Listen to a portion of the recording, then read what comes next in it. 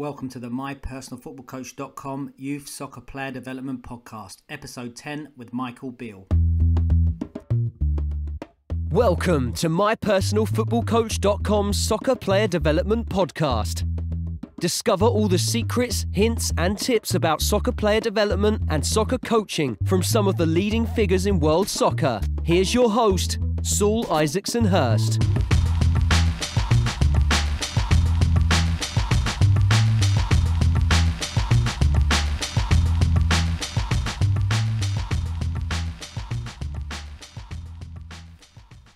Hi guys, welcome back to another show. This week we've got a fantastic guest, someone who's not only a fantastic inspirational coach for anyone involved in youth football, but someone also who's just a generally nice guy, someone I'm pleased and lucky enough to call a mate, and who's had a big impact on my career as well. It's Michael Beale. Michael's worked at Chelsea and Liverpool at Always Groups. He was then 23s coach at Liverpool before now being assistant manager at Sao Paulo FC in Brazil, the only Englishman coaching in Brazil. Fantastic honour. He's got lots of great information and knowledge and experience to share. If you're interested in coaching and player development, this is really a must listen, and so I'm sure you're going to enjoy it.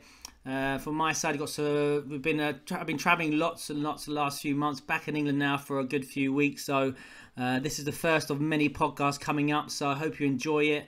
Please keep sending that feedback, and if you've got time, please leave a review on iTunes. It really does mean a lot, so we really appreciate it, and without further ado, let's get into it. So, Michael Beale, welcome to the show. Hi, Saul. How are you, mate? Very well, thanks. Thanks for taking the time, mate, to talk to us. No, it's a pleasure, mate. It's a real pleasure. Can you just give us a brief outline of your playing and coaching career? Yeah, I was a young player. I joined Charlton Academy as like a 10-year-old, made it all the way through the age groups and had a year as a pro, and it didn't work out. I spent a little bit of time in Holland and come back and was knocking around in non-league in sort of South London and Surrey area. And I had a chance to start a soccer school. So I actually started a soccer school that focused on football de salão or futsal in a church hall. It wasn't the best business plan because I charged £4 an hour for the kids and only 3 kids turned up, and I was paying £30 for the hall. So I was actually down quite a lot just in the first week, but it grew, and my passion for coaching grew, and I eventually ended up stopped playing.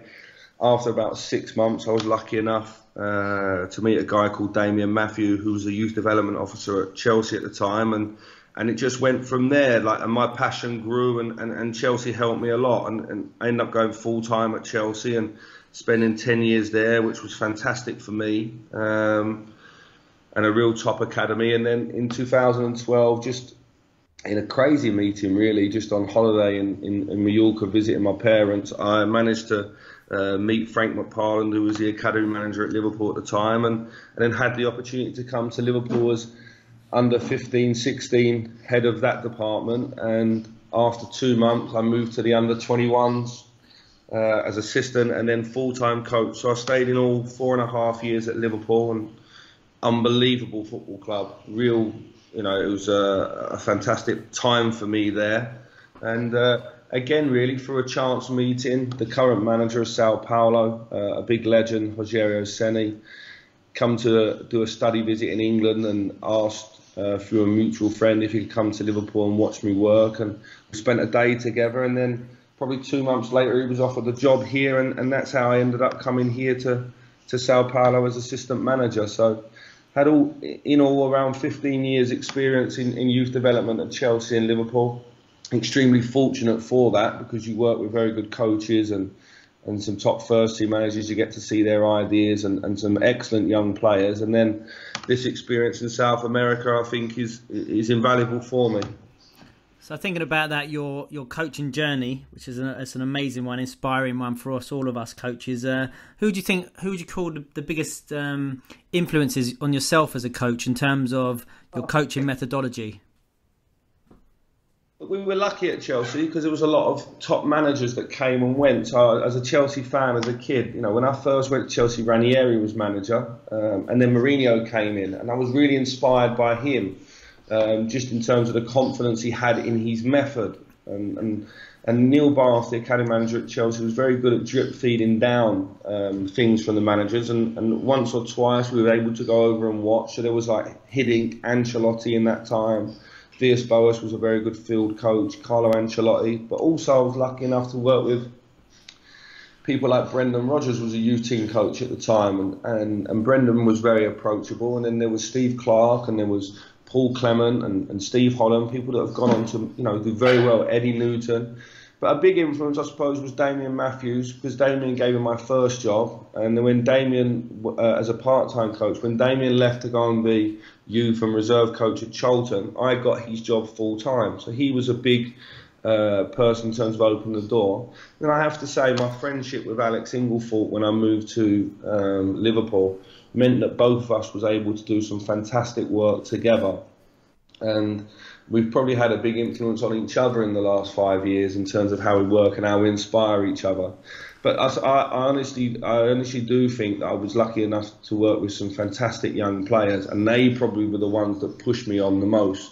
For all of the love of first team managers for what they do, like Mourinho, when he won the title as a Chelsea fan, I was infatuated with him. I've got to be honest, my development has become more from working with the young players and them inspiring me, and more in individual development. And I think that my first starting out working in football, the Salau or futsal in the hall, it stuck with me a lot, and a lot of my experiences as a player and my own weaknesses as a player. I didn't really want another kid to go through what I went through when I got to a level where my weaknesses probably outweighed my strength. That was always a big passion for me.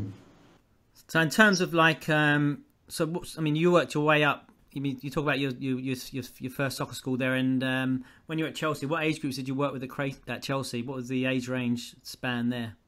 Well, when I first started, I was putting the cones out for the under 6s and 7s at a development centre down in Kidbrooke in South London, and then I took over that centre for 6 to 8 year olds, and then ended up taking over the whole programme of like 10 development centres, and that was 23 staff, probably 60 scouts in the London area.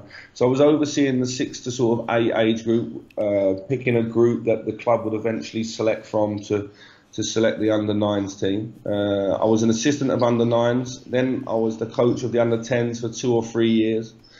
1 year coach of the under-13s, and then probably 4 to 5 years of the under-14s. So I had varied. I'd worked in the foundation phase extensively, and really challenged myself to be an expert in that stage, about birth rates and about how players learn, and just lots about players in that sort of age group, and then moved to the youth development phase at both Chelsea and Liverpool.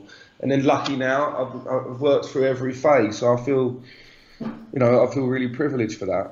Do you think then?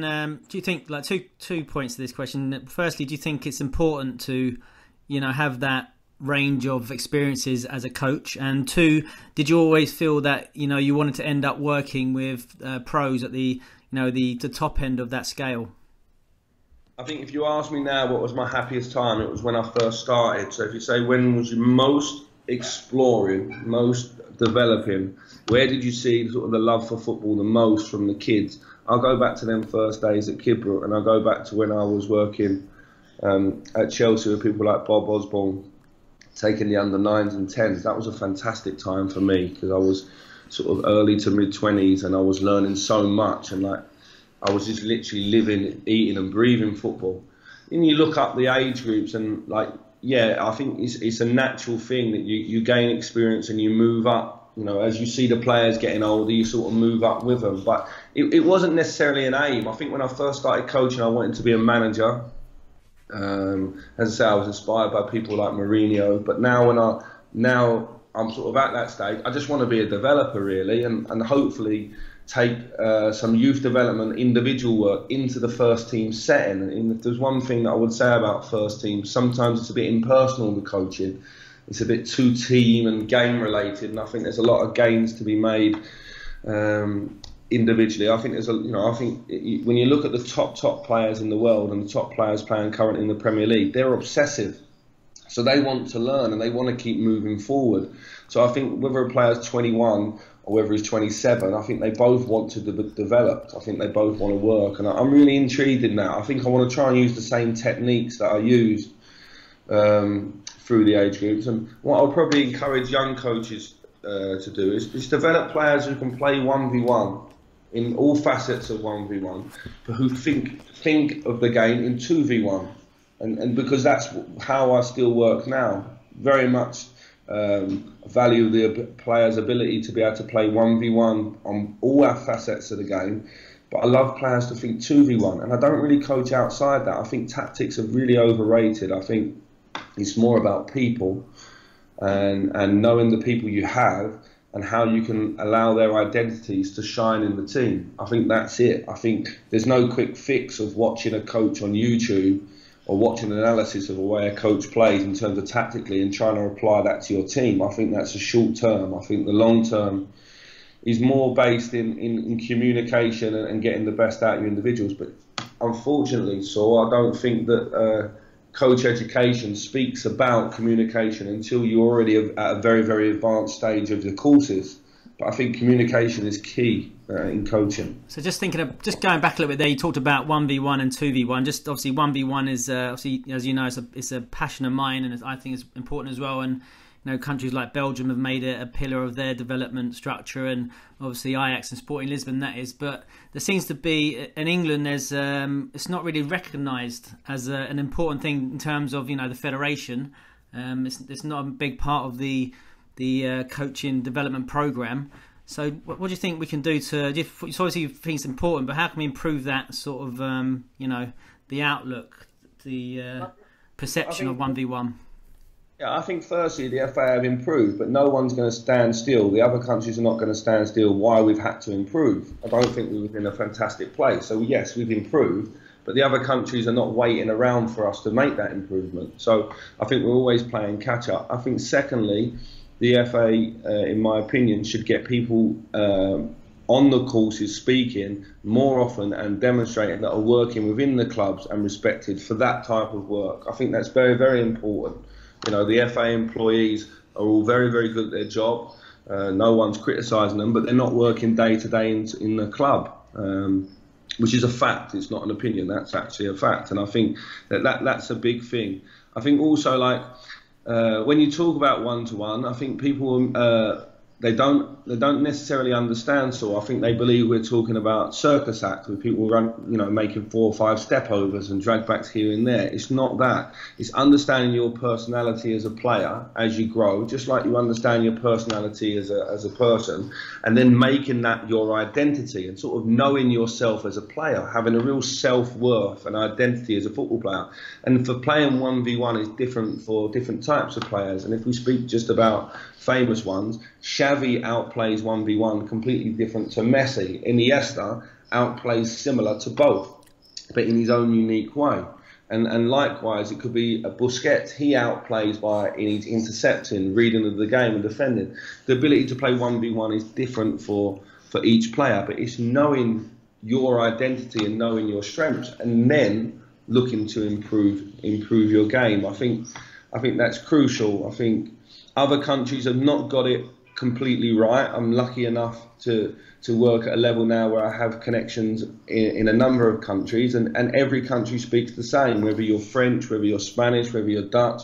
All countries, and here certainly in Brazil, complain about their FAs and the coach education. So I think we need to look at the courses as sort of as like learning to drive, and then after you drive, then after you get that pass to get your driving license, it's what you make of it. And then I think it's really important that there's a lot of mentors out there, and there's more people sort of talking about the individual development. I think the reason people shy away from it, it's much easier to throw a ball in amongst 10 or 15 players and say, go on, get on with a small-sided game, and it is actually to break it down and speak to an individual and improve them. Because I think you have to then have a personality to inspire. And I've always said, unless you have a personality to inspire, then you shouldn't be a football coach. You know, there's lots of other jobs in football you can do, because our young kids deserve that. They deserve to have people in front of them that can inspire them. But also, we're in a climate now where, especially from the federation, they're saying, you know, most things should be done in a game environment. And I think that's where there's been a bit of confusion. People are then thinking that nothing can be done individually and everything has to be done in a game. So often now you'll see people are just throwing a ball in there and letting them get on with it in a 7v7 or an 8v8 or whatever. Yeah, I think the thing is, my advice would be for coaches, stop planning rules, start planning communication, because I think there's two things really. Our kids are not playing on the streets. We know that. And we're in a time where, video games are everything now. And so when they are at training, you do need to maximise the time playing the game. I do believe that. But I don't think the game then should have 50 rules. I think the game should be very simple and be based on the game of attack and defend the goal, of equal teams and playing. But then who you speak to and why you speak to them is more important than the rules. So I would really encourage coaches to really what message are they trying to get across, which player are they trying to affect, and how. And there's loads of ways you can affect a player nowadays. If we look at the amount of video and analysis that's out there of good players, and breaking down what is dribbling compared to running with the ball, and how do you. I think the biggest thing we don't have in England is the ability to protect the ball and twist and turn. So receiving skills, I think, is huge. And you've only got to watch, if you put someone like David Silva's name into a search on the internet, and you'll see the way he twists and turns just using his left foot. Mind, he's not two-footed, predominantly uses his left foot, inside and outside cutting of the ball, using of his arms and his body to twist and turn. I think you can break that down and teach a young player that, and I know that you're passionate about that as well. And I think that that's just little evasion games at the start of the session, 1v1, 2v2, and so it's still fun. It's attacking, defending, goal. I think when people talk about individual development, they think you're taking one kid away from a session of 15, 16 players, and then I can understand why people think, well, how do you do that? That's difficult. Which player do I take out? I think you can make the training very, very individual in a group setting. It's just planning, I think, and I would love to see more coach education in that side. And it's something that when I have time, I would love to sort of be involved in as well, because I think it's key. I think that, coming here to Brazil and just seeing how comfortable the players are on the ball, the average player here is far more comfortable than the good player at home. I think we'll come on to that in a bit, the difference between the players. But I think also just looking at that, do you think it's obviously as part of the culture as well, that, the emphasis on team and getting them move the ball quickly, but obviously English football traditionally being very direct and moving the ball, and the emphasis on getting that ball forward quickly. Are we allowing our players enough time to stand the ball and make mistakes and try those 1v1 moves in game situations? Yeah, I think if we talk about the elite, or not the elite, I think if we talk about the best players in each country, then from what I've seen of the English players, and you'd have been lucky enough, like myself, to work at Tottenham and Chelsea with some fantastic young players. The difference between the Brazilian best players and our best players is nowhere near as big as people think. The big difference is the opportunity afforded to them players. Then if you look at the general standard, so like what you would call your next level of players, then here, similar to Holland as well, technically the players are better and therefore makes for a smoother game. But the other thing, you're 100% right in terms of the culture. It's a very laid-back culture here. No one really rushes too much about time. We have a lot of days of full sunshine, lots of daylight hours where kids are outside playing. And it's a very creative culture, where if you change that to our culture at home, where people are sort of rushing around with their daily schedules, very set in their way in terms of times in each day when they're going to do things, it sort of changed. Like, the culture does have an impact. It does. I think like here, players are very creative and play on intuition, and coaching is left to a bare minimum in terms of the coach education program here is nowhere near as advanced in England. So there's a lot of different reasons, but culture is a big thing, and I think also pace of life as well. It sort of breathes into the football. But as I say, the biggest problem we have at home is, I know, having worked with our best players in England in that 17 to 21 age group and seeing the best players here in Brazil, I know we have good players, but I just don't know how they're going to get a break. So, I mean, talking about those players and just winding back a little bit, just obviously I was lucky enough to work at that amazing environment, but just tell people, your time at Chelsea, why have they had so much success at youth level? I mean, what makes that such a good quality environment? I mean, and then obviously why maybe haven't those players had the opportunity to come through as maybe some others have in other places? I think firstly that facilities and staff, I think people outweigh facilities, but at the time that Chelsea opened Cobham and parents came across there, and then the way the staff treated them and the way the sessions were run, I think it enabled Chelsea to be fantastic in recruitment, in bringing players into the club.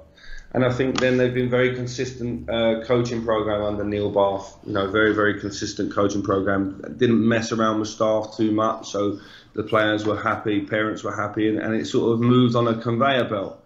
Problem being, at the top end, the managers have always been under a lot of pressure. No manager stayed there for a long period of time. I think just Mourinho, 3 seasons, probably in the last 15 years, in terms of having a consistent manager, and then it's been hard to break through.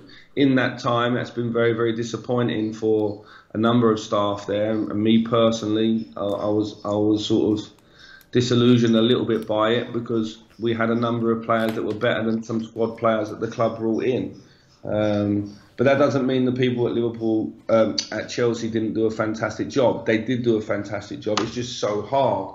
And when you move to Liverpool, it's really different, because the club have a history of bringing players through, and it's a very proud area. It's a smaller area, a smaller city, of course.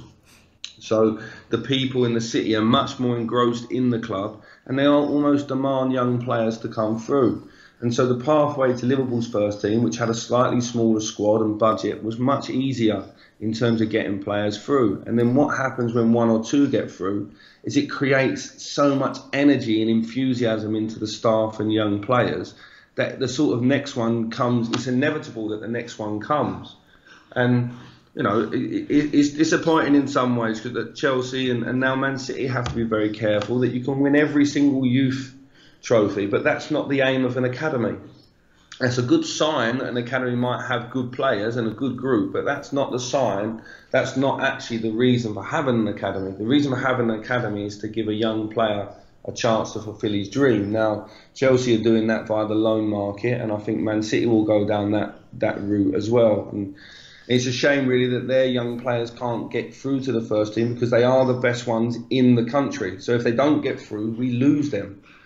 And I'm not sure as a country we can afford to lose them.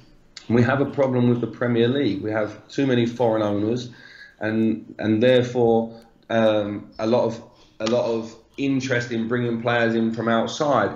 I think clubs would like young players to come through, but don't need them to.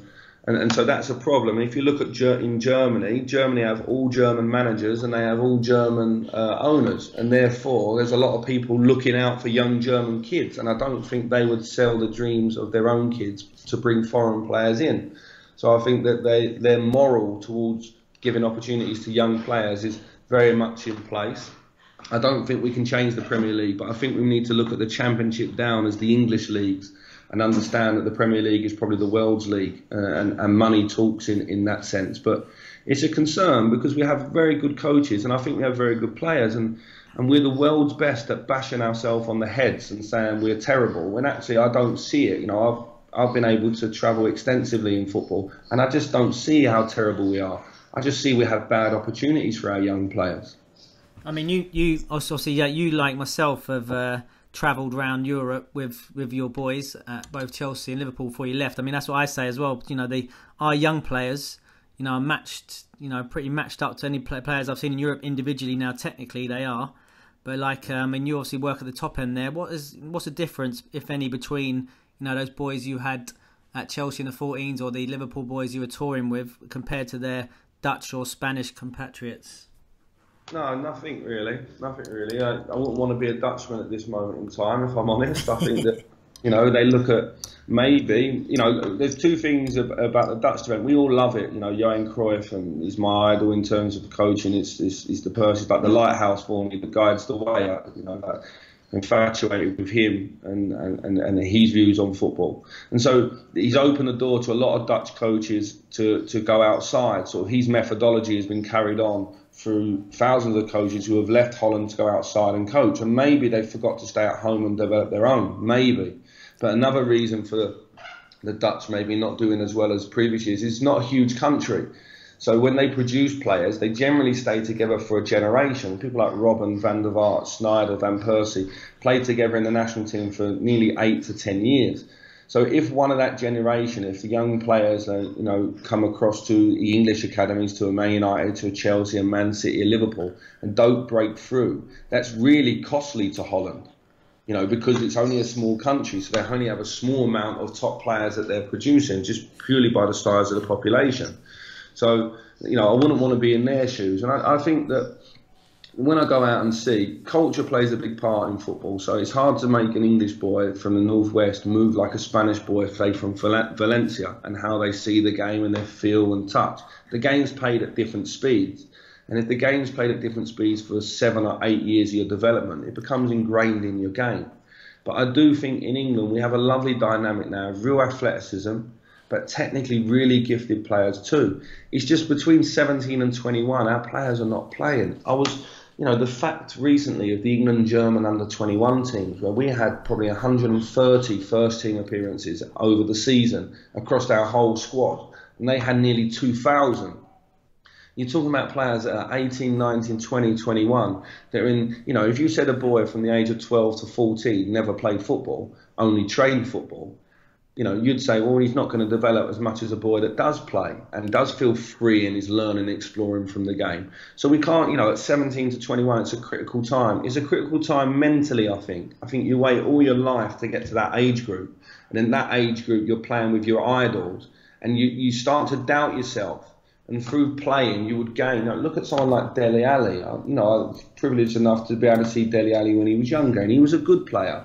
But what Dele Alli has done is continually been able to develop and improve and get sort of feedback from the game, and that re-energise himself to get to the next level through playing. And he needed that stepping stone at MK Dons. And when I was at Liverpool, I always used to talk about Luis Suarez. At 18, he was at Nacional in Uruguay. At 19 at Groningen. At 20 at Ajax. And he has 3.5 years and moves to Liverpool at 24.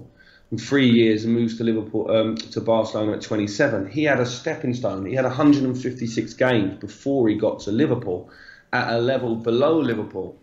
And so I think that we have to understand the pathway that our young players have to go on. If that was good enough for Luis Suarez, then it should be good. Why should we expect an 18-year-old like Shea Ojo to be at the same level as him? Also, if you look at that front three at Barcelona, Messi had the rise, like his rise was like a rocket. He's a 1 in a million. It's like a Wayne Rooney or Steven Gerrard. They get in the first team, they never look back. Neymar had a different one. He stayed at Santos, which is a much lower level. He played in the State Championship, which is a much lower level than the Brasileiro. Then he arrived at Barcelona, and he's improved every year. And then I just explained the pathway of Suarez. We need to understand that to help our young players, and our young players need to understand it. So in Mike, so I said this the other day that I remember watching Leroy Sané in the UEFA 19 Champions League at Cobham. And I've said, you know, for me, he wasn't the best player on the pitch. That team, you know, that Loftus' Cheeks generation with Colker and all those guys, a team full of superstars, you know. But I mean, like I say, it's opportunity. So, you know, what do we do? How do we confront this wall that these young players are finding? It's very, very difficult. I think in England we're not obsessed with languages. And the one thing I would say to the young players is, like me as a young coach, there's some real clear messages for me that if you're going to get to the next level, or you're going to try to become world class in your field, then a lot of the coaches that I really respect and learn from all spoke a second language, but I never. So it was clear where my pathway had to go next. I had to either try to study in England, or I had to come abroad to try to learn a second language and a culture to improve myself. And I look at people in England, we're not obsessed with languages. Now, the Premier League's the world's league, and players all across the world would like to play in it. You know, if you said to a young Brazilian boy that Man United was interested, he'd want to go and speak to him. If you said the same to a Dutch boy that Liverpool were interested, he'd want to go and speak to him. So our players are not just competing to be the best in their city or the best in the country. They're competing to be the best in the world already at 17, 18. And none of our players learn a second language to go outside. So you have all these players in Europe that are learning a second language and are willing to come and play in our academies.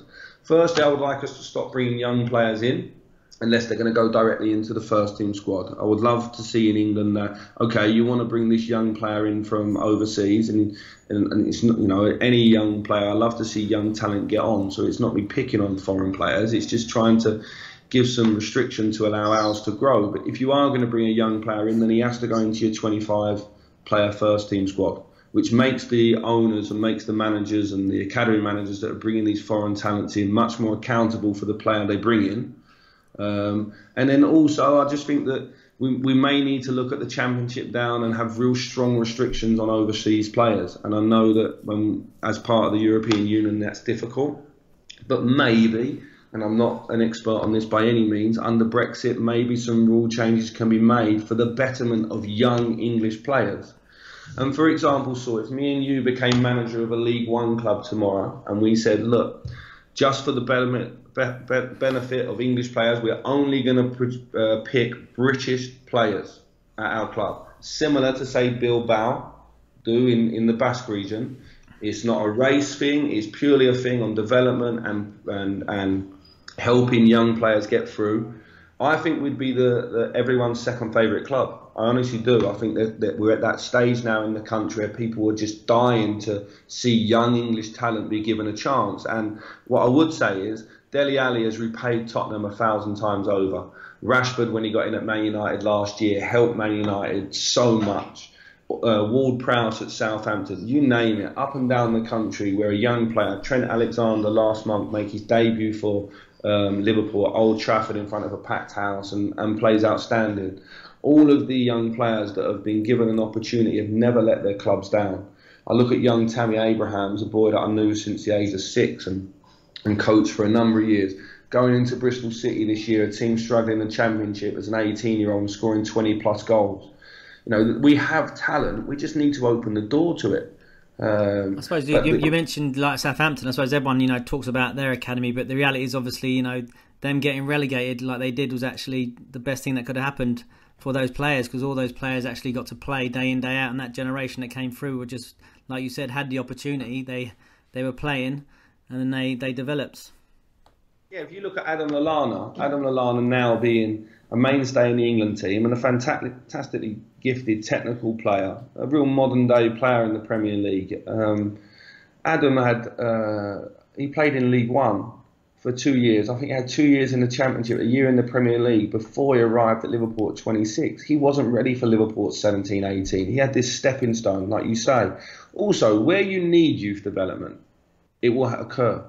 Where you need it, it will occur. So at clubs like West Ham and Southampton, who over the years have always produced players and done a fantastic job, there's also been a big need for players, because maybe the budget of the club means they can compete with the big clubs for, say, 15 players. But they need a squad of 22. So that opens up spaces in the squad. Where at Chelsea, they have the budget for the full 25, 30 players. And so I think where you need youth development, it happens. And I think it's the same. You look in Spain, a lot of the clubs are poor and in debt. Outside the big 3 or 4 clubs, a lot of clubs are struggling to stay afloat. Therefore, they're not going to bring in a foreign player on a higher salary. They're going to bring players from their own base, or they're going to recruit players from Barcelona or Real Madrid that don't quite make the level there and give them a chance to have almost a second bounce on their career. It's very much the same in Holland. It's the same in Germany as well. I think what we have is we have teams at the bottom of the Premier League that can go out and spend 32 million on a player.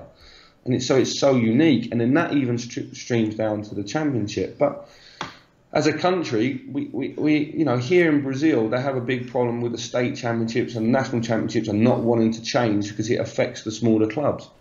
We have some problems in England as well that, the Premier League's become so big that we can't control the Premier League. And when we go to the Premier League meetings about youth development, a lot of the decisions, I think, lack integrity. I think a lot of the decisions are still based around the Premier League and money and finance.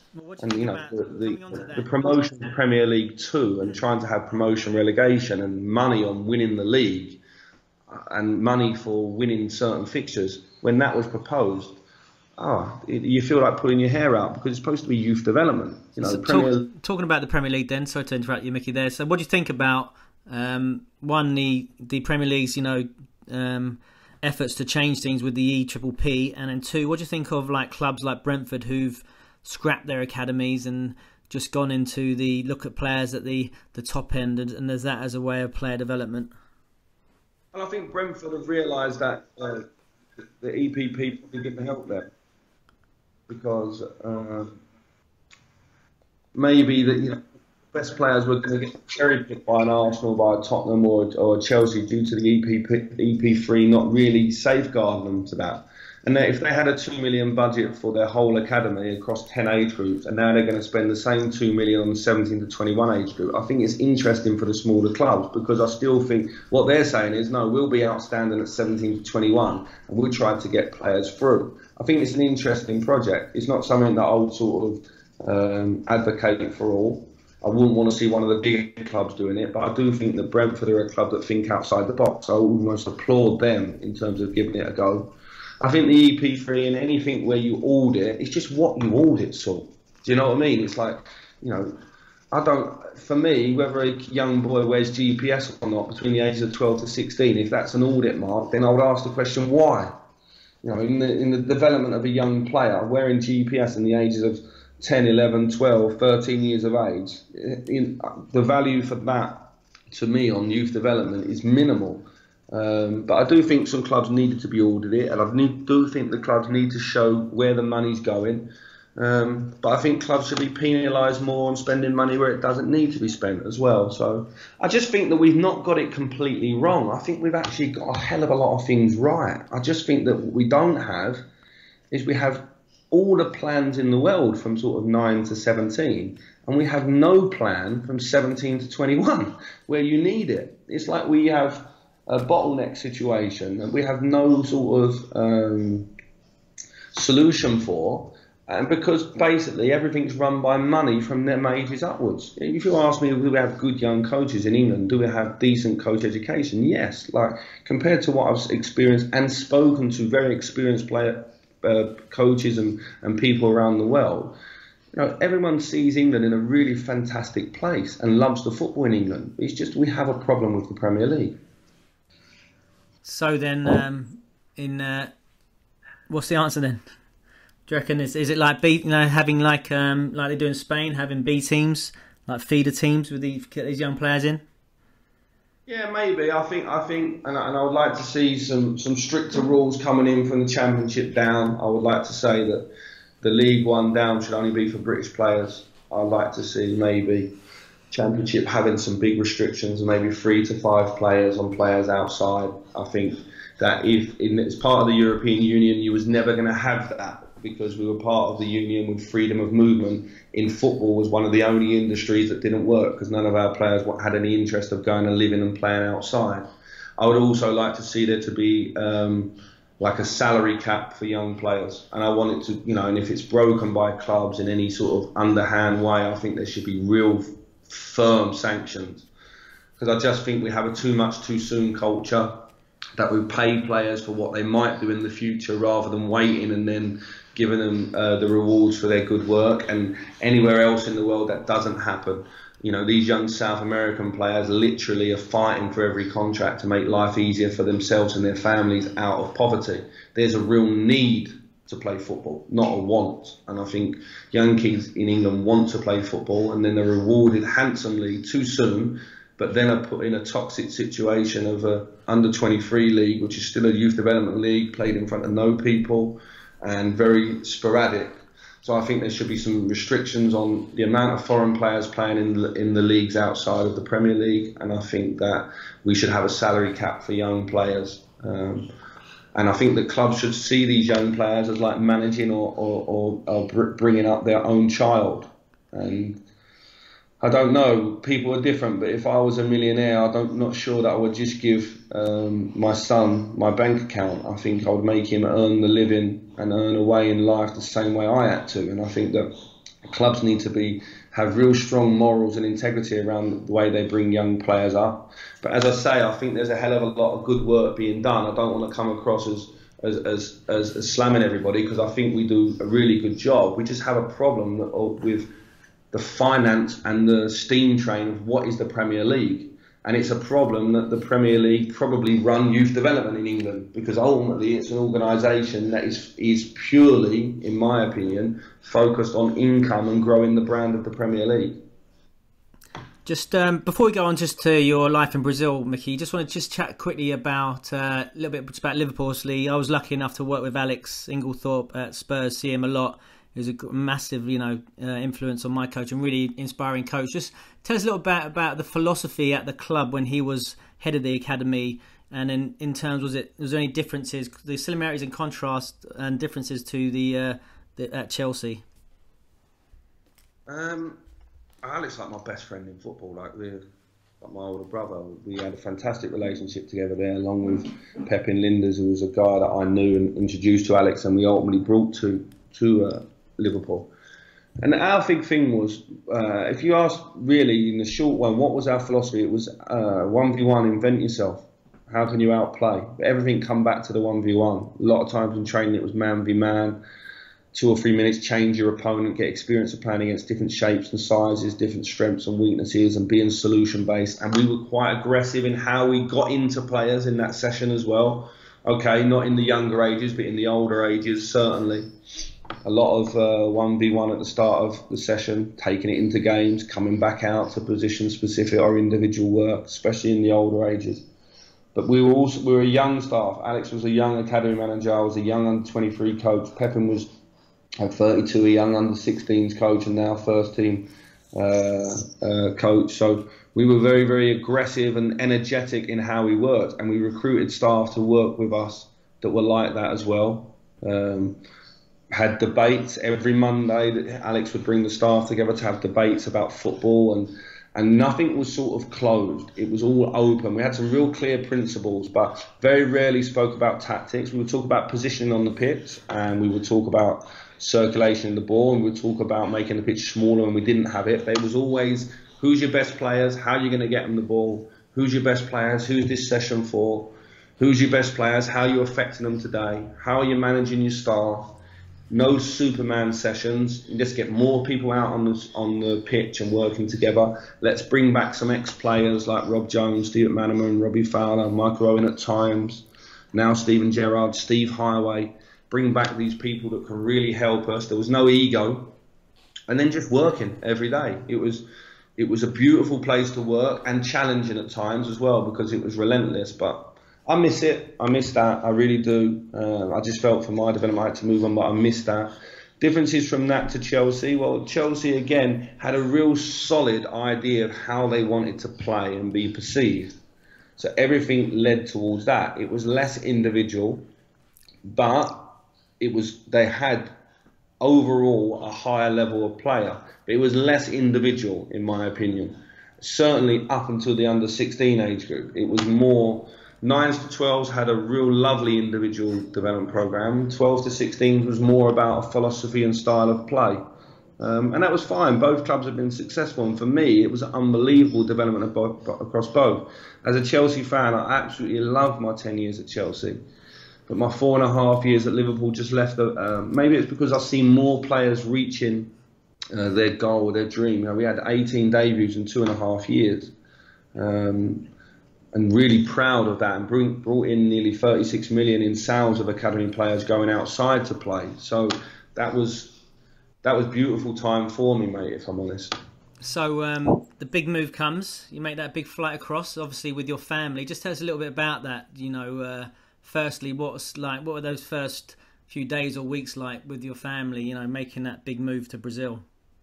I made the decision like 2 or 3 days to come, and it was very difficult. After that, it was quite emotional because Liverpool, a lot of people come out and spoke, and And I was lucky that Kenny Dalglish come and see me and thank me for the work I'd done. And so I was a bit emotional, if I'm honest. And then I left on New Year's Day to come here, and the family stayed at home for 7 weeks, which was really tough. My children, 2 and 4, 2 little boys, dad's going away for that amount of time was really difficult. I did 18 hours of lessons, one-to-one on Portuguese in Liverpool. I've done no lessons since I've been here because I've just been working and learning from the players and the staff. I was here for 2 days, and then we went to Florida for 3 weeks. So it was like I came to live in Brazil, but actually went and lived in America, which was lovely to get to know the staff and the players, but was frustrating because imagine I wasn't learning anything with the language.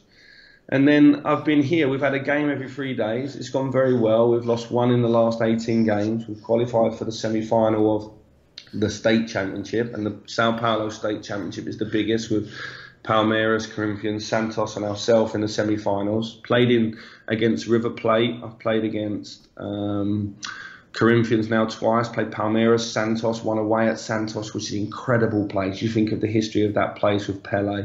And you go away to Santos and win. That was a special day for me on the 15th of February because that's when my family arrived here. They arrived in the morning, which was fantastic for me. It was like the start of my time here. And in the evening, we went away to Santos and won 3-1 with everything around that game, and the first time winning there in 7 years. My family have been here just over a month and a half now. They're happy. We have a nice house. The boys are swimming every day, lots of ice cream. As a family, we're sort of studying Portuguese, and every day is like an adventure for them and an adventure for me. We play every 3 days. We was away in Buenos Aires this week for like a Champions League, Copa Sudamericana game there, and that experience was invaluable to me. I'm just learning a lot about the culture in young players. It's fascinating, really. There's a lot of things that I'm learning that make me confirm that the things I was doing back in England were right. It's giving more confidence and sort of inspiration in that. And then it's challenged me a little bit on how foreign players rehearse more. And this is an interesting point, that all of the players that I've worked with from European countries and now in South America, they use training for rehearsing. We have this saying in England, like, train like you play. But in England, we don't find another level when we play the game because maybe we don't rehearse enough. And maybe again, it's because it's too group orientated, or maybe again, it's because that's part of our culture to work like a dog in every single session. But what I see from the foreign players is a lot of rehearsing. So what do you mean by about rehearsing there, Mickey? Be explicit. What do you mean really about? Yeah. Well, there's moments in the week and moments in the sessions which are for play and to rehearse. And if you are a dribbler, you maybe have time in the session, maybe before or after. It has a lot to do with the sun as well. You don't rush in from training because it's raining and cold. You stay out for an extra half hour maybe and just play with the ball. But there's certain practices in the week where they rehearse. And if I look back at the young players I work with at Chelsea and Liverpool that work from European countries and South American countries, very much the same. Their level in training was a level, but they found another level for the match day. The match was everything to them. Whereas maybe some English players, you have the training they train how they play. We talk about that in England, don't we? Let's train how we play. But if we train every day how we play, then when do we improve? Does that make sense? If we train how we played in the last game, we train at that level, then when's the moment for intuition and creativity to improve? And I think that comes down to individual work as well and specific work. I think the big difference here is I see a lot of kids out playing. So, and if you drive past a favela and you'll see the favela pitches, which are horrific pitches, it's like 11-a-side, 12-a-side games going on with young kids of all different shapes and sizes. As I say, the Brazilians are the first to say their coach education system has not been fantastic, and they feel they're behind the rest of the world in terms of tactical, but they still, for me, have the most technical, gifted players. And it's a country full of very dynamic, athletic players. And it's something that there's a natural pathway to the first teams as well. And I think a young player in Brazil that's maybe coming from a favela, and there's 1 or 2 in the Sao Paulo squad that are like this, that when they get in our first team, it's just a stepping stone to a bigger thing. When you pay them a little bit of money, they're keen to get the next contract, because it's to safeguard generations of their family from poverty. So there's a real need. You can't say that a young player in England, he might want to be a footballer, but is he obsessive enough? So, I mean, do you get to see the academy much then, the younger boys play? Wow, the academy here at Cotia is amazing. You know, we've worked at good academies with good facilities. This is as good as any facility in the world. You know, it's called Cotia, C-O-T-I-A. You can see videos of the facilities maybe on Google. The facilities are outstanding. And it's a club that have regularly produced. We have 14 or 15 of the current squad of 28 have come through the academy. We have players like Lucas Moura, Casimiro, Kaká, David Luiz, Oscar, are some of the more famous ones that have come out of the last few years. David Neres transferred for 15 million to Ajax recently, a young wide player. Lianco, as a young centre defender, under 20 captain of Brazil, has just moved to Torino for 7 million as well. So it's a complete conveyor belt. One thing that's interesting is the under 20s team must play about 65 games a season. So it's a lot of playing, sometimes in difficult, humid situations on bad pitches, but they play. And then there's opportunities for the young players to move to the first team squads because of finances. In Brazil, they need players to come into the first team squads because of finances, but also because most of the top players are moving outside into Europe or Asia. So it opens up space for them. So, you know, we play this weekend in a game, probably 57 to 60,000 people, and we may have 3 or 4 19-year-olds playing in it. And so you think of that development at a slightly lower level to maybe the main leagues in Europe. Then, boys, it's a stepping stone. So they're firing that experience, like we said, Luis Suarez or Neymar did. And what's the yourself? What's the difference between working with, now you're working at the end of that journey with those pro players? You know, what's the difference? How have you taken to that? You know, what's it like day to day working with those players, trying to get into them and that sort of thing, compared to working with those under 23s? No, it's been fascinating, really, mate, because a lot of the coaching has been very similar to what we did back at Liverpool. You know, it's one of the reasons I was inspired to come, because Rogério said I had a big say on the training, and we felt the same way. So a lot of the training is exactly the same. Intensity in moments is completely the same, and at other moments is slightly lower, like I said, in terms of rehearsing. But the players have been very open. We have a young squad, and what I think is a hungry squad. We only have 2 players that are over the age of 30. So most of our players are sort of 19, 20 to sort of 25, 26, in a lovely band of sort of 24 players in that age group, where no one's at the top of the mountain. So they're very much development players and have aspirations to obviously win championships here or possibly move across into Europe. So what I find is that group is a group of players that are no different to my under 23 players at Liverpool in terms of development. Obviously, for me personally, I value the one-to-one communication part of coaching really high, probably the highest thing in sort of my philosophy. So that's difficult because I don't speak the language perfectly. But football words in terms of training are very easy. You only have to learn the verb. You don't need to learn the conjugation. You don't need to learn like speaking how we speak now. You need to learn stop, turn, run, pass forward, 1v1, 2v1, press. You need to learn them words. And then football has a universal language. So it's been fascinating. I've really enjoyed it. I've got to be honest, when I left Chelsea to go to Liverpool, I missed Chelsea greatly. I missed the relationships with my friends, the staff, to share the experiences with. And it's been the same here. Like, I really do miss Liverpool, but I miss sharing experiences with my colleagues, and like I miss working with Alex and Pepin and Neil Critchley and that there. But I know they would love this, Saul. I know that you would love this. I know that any English coach who had this experience would love it. It's a little bit tough living away from family and friends, but then having such a interesting work schedule of a game every 3 days, you're living a new stadium, a new experience. I think it's fantastic. Where it will lead me in the end, I don't know, but what I do know is now I'm even more infatuated with individual development and understanding cultures of different people. I think if you're lucky enough to work at a big club in Europe or anywhere in the world, you're going to have players from different backgrounds and different countries. Understanding how to manage them players, I look back now and think, right, for this experience, I would have been much better at helping a young Spanish boy be integrated into Liverpool, or a young Brazilian that we had come to Liverpool integrate. I would have been a much better sort of mentor and guide to them, knowing more about their culture. So I think that's invaluable for me in the future. So what's England's a football crazy country. What's it like in Brazil? What's the football culture like there? Unbelievable. So the TV station is like 24 hours a day on football. There's 3 of them. They debate everything. There's a game every 3 days. They've got a lot to debate. There's the passion of the fans comes out in the reporters. There's some that are so biased on the TV, biased to the stage that they're blind against their own team. To give you an example, like when we arrived for our first home game of the season, there was 52,000 in the stadium, but 30,000 were outside and letting off fireworks and flares and streamers and all sorts to cheer us in the stadium. When we flew to San Luis, which is 4 hours away in the north, 15,000 turned up at the airport to greet us, and we're outside our hotel overnight singing. I've not seen a passion like it.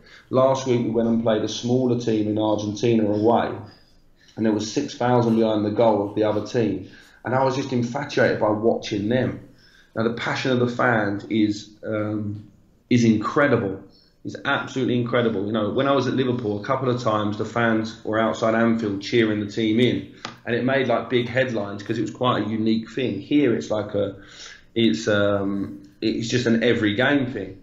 And one thing that we've done very well in England to get over the hooligans problem, because here you're not allowed away fans in the big games. So in the Clásicos against Palmeiras or Corinthians, it's just home fans. And that's okay when you're at home, but you try going into them stadiums, mate, when it's 45,000 just of the other team, the influence that can have on the ref and 1 or 2 decisions in the game and just the general feel inside the stadium. So it's unique. The passion is incredible. Football in Brazil is everything. It's actually a way of life. It's far more passionate than in England. I think in England, people are very, very respectful of, okay, you play football, we have an opinion about the game, but then the rest of the week, your life is your life. Here, the football players are treated like rock stars or superstars.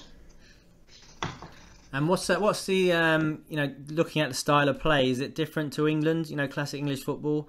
I mean, what's it like there generally if you're looking at the way teams are generally playing and setting up? One thing that shocked me is the standard of the pitches, mate. The pitches have been horrific. Unless you play one of the big teams, the pitches have been terrible. Some pitches that I would say have been unplayable to English standards and don't have the sprinkler systems that we have, and the stadiums vary from brilliant new stadiums to really old, stadiums that are falling down. So that's been interesting. Also the change in heat and the fact that you play every 3 days has a real impact on the speed of the game. So the heat, the pitch, and the fact that you play every 3 days probably makes most teams play in a very expansive with the ball, but without the ball, probably more closed, sort of medium to low block, and waiting for opportunities. Every player in Brazil has the ability to outplay. So David Luiz is not unique in Brazil. What they would call a centre-back is a zagueiro. There's many of them, that try to dribble and bring the ball out of the fence and almost play like attacking midfielders in that position. So when we have the ball, everyone wants to play. No, they have a real infatuation with number 10s and wide players, and that creative type player. It's really encouraged. It's like, it's the be all and end all that you have these players in your team that can do something that gets the crowd off of their feet. So every team sort of has 2 wingers, a number 10, or maybe a winger and 2 number 10s, one player to the side that comes in and they rotate. It's really an obsession. They also have a national obsession with number 9s. And you think, there's no shock going back over the years with the type of number 9s that Brazil have had. So, the people demand attacking, creative football. And as you said earlier, in England, we demand energetic, aggressive, attacking football. So we get that. Here, they demand creative, attacking football from everybody. It's the style is everything. If you have a bad style, if you make a defensive substitution, you should hear the whistles from the fans. Even if you're trying to see out a game, they won't accept a defensive substitution. But the people are like that. The people are very creative people, mate, in terms of just exploring the cities and meeting the people. They're sort of, very creative people as a whole. So what would you, just the last few ones, Max, I know you're a very busy man. What advice would you give for a young player, and then maybe to that player's parents, of a young player who gets maybe identified at a young age or is gifted in football, you know, whether he's identified by academy or not, and what advice you give to that player and to their parents as well? Well, one big advice I would give is that no one got none of these top players you're watching on TV got where they were because they trained 2 hours a day. It's not possible. So you have to train 6 hours a week or 12 hours a week, like the EPP is saying. So your practice time is everything. I think what you practice, again, is everything. But I think try to find a mentor, try to find a coach that can help you with your identity as a player. I think that's really, really important, like how you see yourself as a player. Don't try to be the jack of all trades. Try to have a real focus in your game of what you are and try to improve it. If you're a good dribbler, okay, what does good dribbling look like at Champions League level? When you played your toughest ever game, so if you're a 14-year-old, what was your toughest ever game and what did it demand of you? Okay, can you train above that level every day? Can you train to improve your techniques to be more successful in that game? And keep re-evaluating it. And I think that if you're a good dribbler, do you understand how to dribble and outplay someone on the right and left? Can you play with pressure on your back? Can you play with pressure on both sides? If someone stands off you, can you deliver a cross? Are you able to combine with players? So how do you sort of improve and focus your strengths? I think some of the best players in the world are quite raw. I think, you look at Ian Robben, a player I love. He's very raw in terms of being more left-footed, has improved his right foot over the years, but his strengths now of speed and this unbelievable ability to come inside on his left foot and combine and score has always been his strengths. But he's just executed it every single day and just fine-tuned it. And I think that, I think we're guilty of maybe rounding players off too much. So my focus would be, just as you grow in your personality as a teenager in high school, try to grow your identity as a young player. And then don't be scared of seeking coaching outside. Don't be scared of practicing outside your academy. Academy coaches sometimes are going in 2 staff to 16 players and they're working to a syllabus.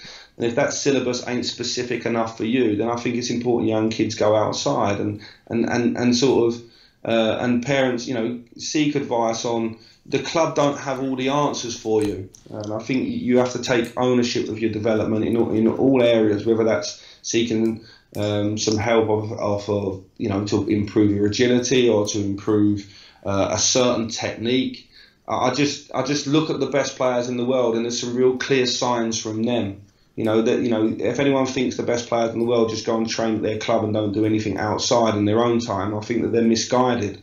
I think that the best players in the world are very, very obsessive and they live a sort of 24/7 lifestyle. And I suppose the biggest example of that would be Cristiano Ronaldo, who I think each year just keeps improving himself and modifying his game. And that's obsessive behaviour that our young people need to have. I think that's an important point, mate. So there's a fallacy going around at the moment that, actually the amount of hours you do isn't important. I mean, there's no magic number, but like you say, it's those players, those special ones are the ones who are obsessive and who do the extra bit away from training all the time. You obviously do other sports, get other experiences, but if your football's going to be your main one, make sure you put those hours and that effort into being the best you can be, right? Yeah, and I think also, like, if you focus on yourself and don't look to your left and right, I think that's very easy to, if you see it as you versus you and improving you, okay, I think you'll always see, because everyone peaks out at a level. Everyone can play football well. It's just the different levels move. Like everyone can play football in their own way, can improve. Now, I think if a young player comes through and he looks to his left and right, then you get to a stage of being 19, 20 like I was and saying it's not fair, so I was better than so-and-so. I think if you just focus on making yourself better and challenging yourself, you will always see the achievement you made in football. And now for young players in England, I didn't make it as a professional. I had a year as a pro and I tried to go and play in another country, didn't work out. I've managed to make a successful career coaching. If I hadn't have got to this level and I'd have stayed coaching Chelsea under-10s, I would have still had a fantastic career coaching, Saul. So I think that, it's too much hit and miss. Like young players, if they don't make it, it's like they were a failure. No, come on, you developed yourself for a number of years. You can take that to play at a different level or in a different country or take a scholarship or become a coach and give back to the game. You know, I think that parents should focus on that. I think that football gives them a lot of brilliant things, but if we focus on the finances and getting to the first team, being a superstar at 17, 18, then already our mindset's wrong. We're setting ourselves up to fail. So what I would advise parents is like, you know, teach your child. It's you versus you. Just keep improving yourself. And the coaches at the clubs don't have all the answers. You probably need, you know, there's nothing wrong with a kid kicking the ball against a wall. You know, like in the academies now, you're right in saying that, you know, the game, let the game be the teacher. Okay, great. But when I was young, kicking the ball against the wall was a great teacher for me, specific to me as well, to improve my right and left foot, to improve the difference between curling the ball to bending it, the foot shape, the shape of my hip, what I did with my shoulders, my arms, my head to strike the ball. That's been lost, and I think, you know, there's a lot of dads out there that did that 20 years ago that now have young sons that should remind the young sons of what they did when they were young. Well, we talk about those Brazilian boys, whether they're from the favelas or not. I mean, the reality is they just have a much better relationship with the ball than a lot of our players do. You know, whether that's culturally and, like you say now, this current environment, we're saying, you know, this fallacy that's saying, oh, isolated practice doesn't improve your technique. It's that you just need to get players on the ball more, build their relationship on it. You know, get them kicking the ball against the wall and experimenting and, you know, being creative and learning how the ball responds to my feet, my body, and, you know, how can I manipulate it? How can I protect it? Yeah, listen, mate, if we're in a cinema today, me and you're going and you watch a horror movie or an action-packed movie where it's 100 miles an hour, you're not as composed as me sat next door watching, I don't know, maybe a drama or something that's a little bit more low-key. And I think that's it. I think, you know, in England, we are guilty of maybe playing the game like a roller coaster all the time, which affects composure. And we have a history or a culture of people on the sideline shouting a lot, with not necessarily with aggression. I don't think the adults mean to show aggression. I just think it comes across to a young kid as aggression. And so therefore that affects composure. And if you stay in that environment for 5, 7, 8, 10 years, it's going to have an effect on how you play football. In this environment here with the warm weather and the more laid back lifestyle, it promotes composure. Sometimes what you might have to do to a player here is wake him up a little bit. But it's easier to speed you up than to slow you down. And I think that we have to be careful of everything being on fast forward in England. You know, like, where is the time in training for actually reflection, thinking, and rehearsing? And I know that, you know, some coaches will be listening to this thinking, but Mick, we train in the rain and the wind and the snow sometimes. I know that, gents. I've been there as well. What I'm just trying to say is there a moment in the session where you are actually speaking to one kid about him and making it personal? Or, you know, like for me, like the rules of 2v1. So me and you, Saul, playing 2v1 against a defender, and I have to try to find a way of putting you in front of the goalkeeper where the defender's out of the game. So how I move the defender's feet before passing to you, the movement you make to get yourself free, I think it's fascinating. So I think you can coach that, and that's a moment for real, you know, thinking time, psychology in terms of mentally making a decision with the ball at the same time as technical as well. So I think teaching young players the rules of 2v1, the rules of 3v2, and then focusing on the individual. I think the game's not 11v11. I think it's a fallacy. I think pause any game that you're watching on TV and draw a 20 by 20 metre box around that picture, and you'll find that it's 3v2, 2v1, 3v3. And kids love that. Play little games like that, but, you know, encourage certain things. Encourage if you outplay 1v1 and score, it's worth 2. Encourage if you can score for 1-2, it's worth 2. Whatever you want to promote today. But when you go out there to coach young kids, know what you're promoting. I suppose that's the tricky thing, though, isn't it? I mean, you know, we've all been there in whatever environment it may be, and, you know, it's all about development. But then, you know, when it comes to the game, you know, you've seen those coaches maybe, or, you know, maybe coaches under pressure. Maybe, you know, we've all been guilty of it sometimes, that you get involved in that, you know, atmosphere when you want to win the game, or, you know, get sucked into that. And, you know, some coaches obviously under pressure more from their bosses, whether it's an elite level or grassroots level, where, you know, they're being told they want to win the game, or, you know, so maybe those players don't get the opportunity as much to stay on the ball and make those mistakes and develop those key attributes that we see abroad more sometimes. Yeah, mate, winning is not an ugly word in Brazil. It's not an ugly word in Germany. It's not an ugly word in Holland. Winning is everything. That's why they stick to their philosophy every single day, because they believe in it. And that is that every day you stick to that philosophy, you're winning. Every day you develop yourself, you're winning. And when it comes to games, what I would say is, win. Like, really want to win as well, and teach young kids to do whatever it takes within your style to win. But win with style. Do you know what I mean? Know that how to win and the style of play in terms of winning. I think that was always what was promoted at Chelsea and Liverpool as well. Chelsea had their style of play, which was different to Liverpool's, but we wanted to win, but we had boundaries to winning. You know what I mean? We had sort of like styles that was our style. We wanted to win within our style. But what I do see in Brazil and Argentina and South America in general is they will do anything to win. And if anyone thinks that the football here is 100% style and creativity, wow, when it comes to the difference between winning or losing, they will do anything it takes to win. And a lot less gentlemanlike than we are back home. So winning's not an ugly word here. It's the obsession. It's what drives everything.